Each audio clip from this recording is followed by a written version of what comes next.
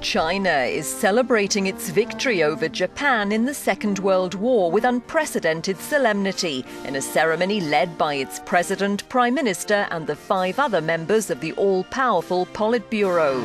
Tense relations between the countries have triggered a rise in nationalism in both, Beijing decreeing earlier this year that September the 3rd would henceforth be a day of national commemoration.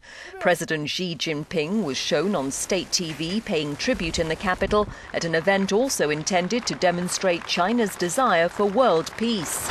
In Hong Kong, however, demonstrators scuffled with police outside a venue where the anniversary was being observed.